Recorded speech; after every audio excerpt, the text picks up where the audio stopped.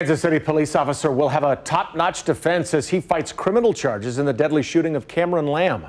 Today, the Law Enforcement Legal Defense Fund praised Officer Eric DeValkenaer. They say he's a hero, not a criminal, and they'll pay his legal bills. Here's investigative reporter Angie Rocono. It was clear to us that this was a reasonable, lawful, and frankly, heroic use of force by Detective DeValkenaer. Jason Johnson says what happened last December is tragic, but it wasn't a crime. It was an officer doing his job. Never seen a case like this resulting in criminal charges, not even close to it. The Law Enforcement Legal Defense Fund supports officers they feel are wrongly charged. The board of directors contains heavyweights like a former attorney general and retired FBI leaders.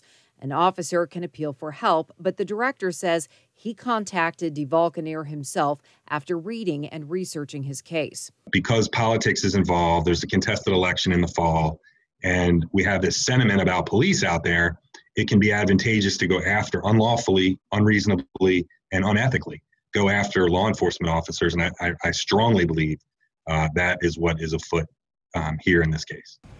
What we believe, though, is that his conduct was reckless. 2 months ago, a grand jury indicted DeValkenaer with involuntary manslaughter.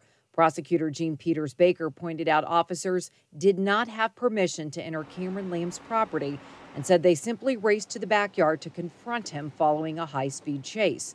Police say Cameron Lamb pointed his gun at another officer, and that's when DeValkenaer fired his gun. We don't take every case that it comes before us. A private organization is currently representing other officers in high-profile cases, where prosecutors argue they crossed the line with sometimes deadly results.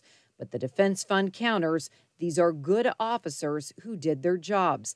That doesn't make them criminally guilty of anything. Angie Rocono, KCTV5 News.